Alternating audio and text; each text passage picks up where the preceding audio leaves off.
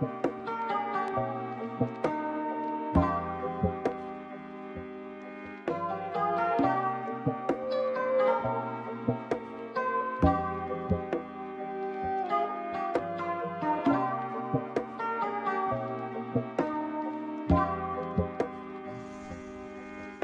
say it, there's only one way to make the beats drop. Chef Keanon? I'm about to drop these beats. Yeah!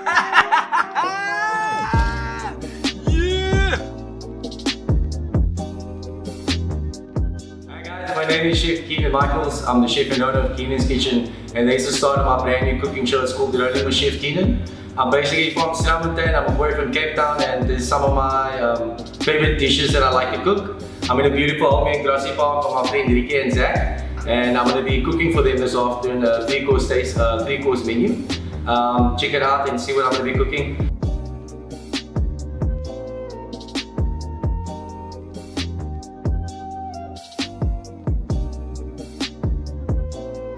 First, we're going to start off with one of the elements that's going with the cheese, which is garlic. So I'm going to be wrapping this up and putting this in the oven, and we're going to come back to this a bit later.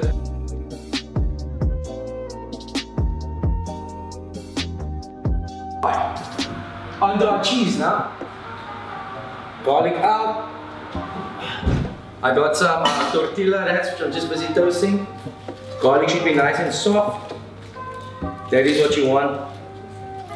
Just look at that. Oh, beautiful. Check the color. That's what you want. Oh, that's just a roast garlic flavor. That is fantastic. So just put these aside. We're going to incorporate this into our cheese.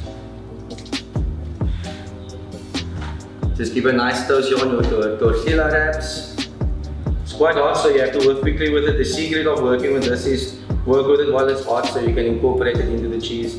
Look at the color on that. No color means no flavor, and we're all about the flavor here, so that's what we're after. Moving along. So we've got a good char there.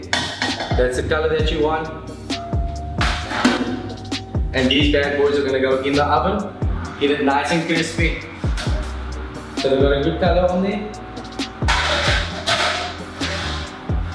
In the oven, give that a couple of minutes, just get it nice and toasted. Remember, no color means no flavor. Let's move on to our cheese. For our cheese, metal bowl, double thick yogurt, very, very important to use double thick yogurt. The cheese we're going to be making is a labne. Get your yogurt out there.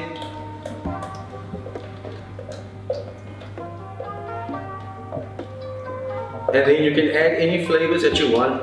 Today I'm making a roast garlic labne, so that's in. Roast garlic, just work it, just mash it up. Just mash up the garlic.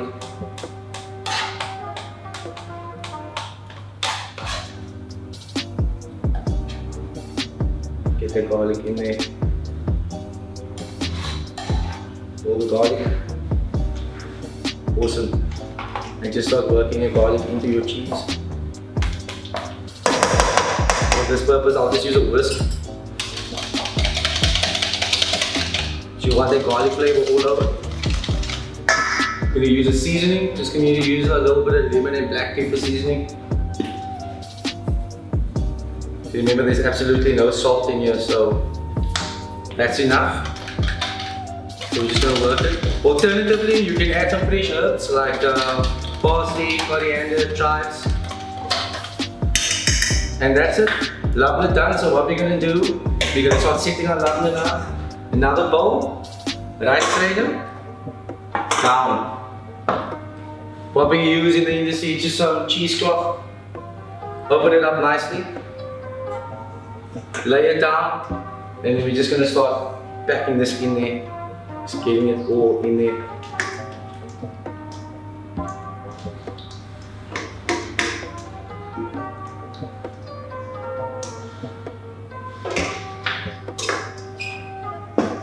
Now the secret to the labne is the way you tie it, because you want all the way out of here. So you're just going to tie it once. Make sure nothing leaks out. Get a good knot. and just tie it. Tie it as tight as you can. So what we're gonna have to do is we're gonna have to put some weight on there so we can separate all the curd or the whey. So we're gonna put something flat down and just push down. Put some weight in here, put it in the fridge, let it sit for 4 days. Fortunately, I have one I've made before.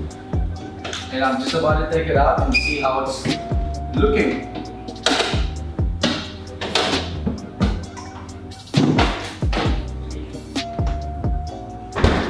Cool, so here we have a lavender that I made a couple of days ago. So let's just unwrap this bad boy and see how it looks. This is what your finished lavender should look like, the texture. Same ingredients with the addition of some herbs. So it just pops out beautifully out of the cheesecloth. That's it. Easy, simple, done. Just going to put that in a bowl. When we plate up, we're going to use it again. Put that gently into that. If your lavender doesn't pop out like that, then it hasn't been standing long enough. So just get all of that off there, and the muslin cloth, you can reuse it again. Just give it a good wash. And moving on to our next step. Okay, so one of the components that's going with our starter is our cauliflower hummus. So we're just gonna cut our cauliflower into little pieces. And we're just gonna roast it off. You can cut the smaller you cut it, the easier and the quicker and the faster it roasts. So just cut your florets, take your leaves out, get it on a little roasting tray, and just pop it in the oven. A little bit of salt, a little bit of pepper, and we're gonna blend it together. That should be plenty. Just the smaller you cut it,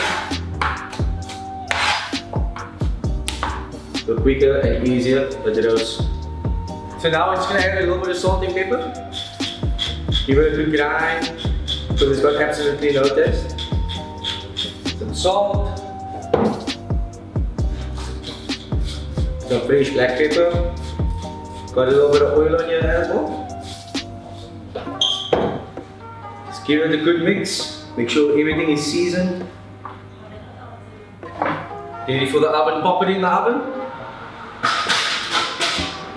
So what we're looking for is some nice golden brown florets. As soon as the florets are nice and golden brown, that's where we're going to incorporate the rest of our ingredients to it. So what we are going to need is we're going to need some lemon, we're going to need some tahini paste, and we're going to just zest this. We're going to get all the zest from the lemon.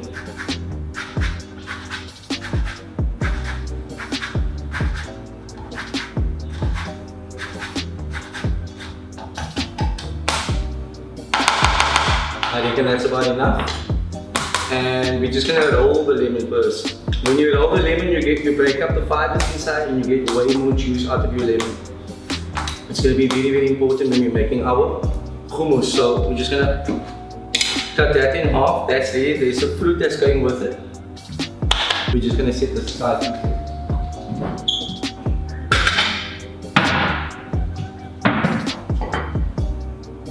Lemon zest aside. Lemon juice aside, and we're just gonna wait for the next thing. So we're just gonna put this over here. As you can see, these are tortillas. We got a nice seal on it. We finish it in the oven. It's literally like a biscuit. Listen to the sound. If it doesn't crunch, it's not toasted enough. Instead of biscuits, use these. Boom. So let's check on the cauliflower.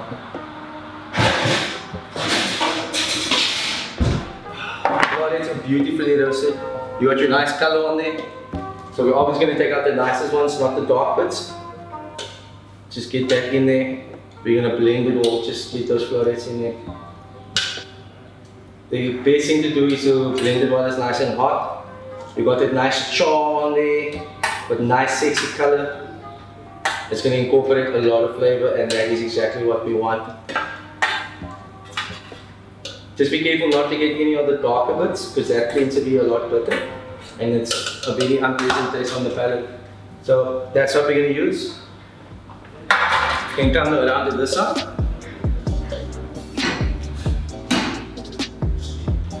So now we've got our cauliflower that's been roasted. We're going to put a bit of tahini paste in. Quite a bit of tahini paste, I would say about 3 to 4 teaspoons to this amount of cauliflower. Because there's a secret in the hummus. This is what makes the hummus. Lemon juice, just give it a nice squeeze. That's your acid. Because you need some fresh acid in your hummus. Lemon zest in.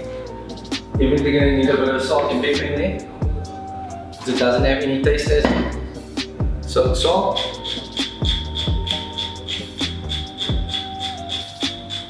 Pepper.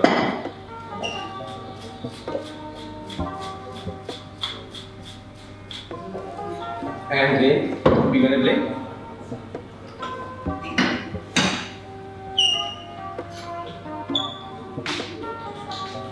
Give it a taste. Good to go. Easy peasy.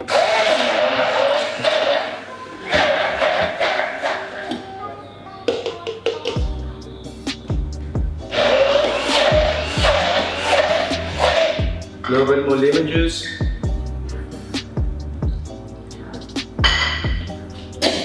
Work that down and then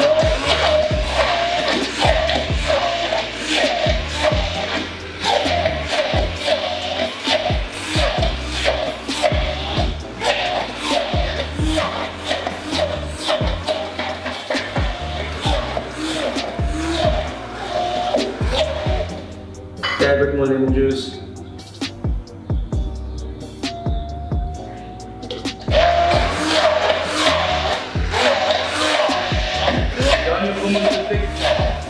Put a nice hummus texture. The consistency, I think I'm happy with that. Just give it a quick little taste.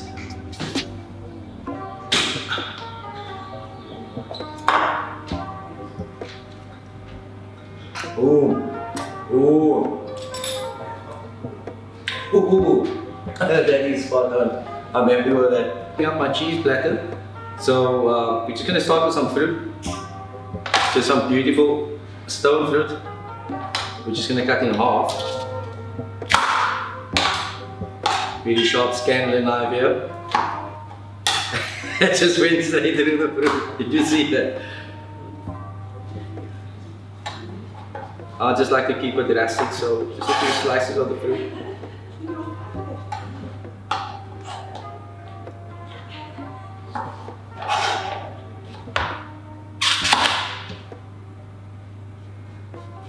Nice and ripe. The riper the fruit, the higher the sugar content usually goes. So this is going to be quite sweet sour. That's what I like about these kind of fruit. You know, stone fruit, they tend to be sweet and they tend to be acidic, which is going to be quite a nice balance and a nice contrast to what we're going to be plating up. So here we got our beautiful stone fruit that's been cut.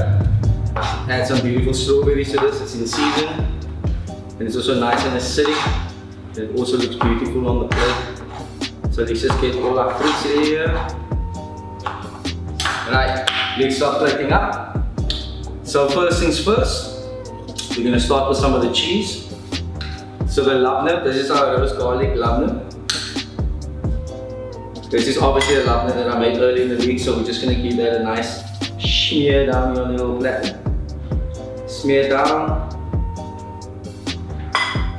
We got some hummus as well here. Some of the hummus, and just push that down. It's really rustic, really easy. Our tortillas that we made earlier. Just gonna break this up.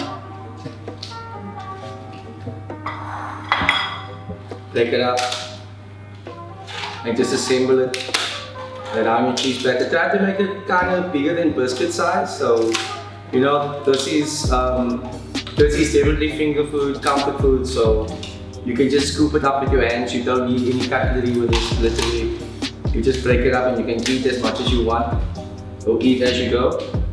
Just Then add a few pieces of fruit to this.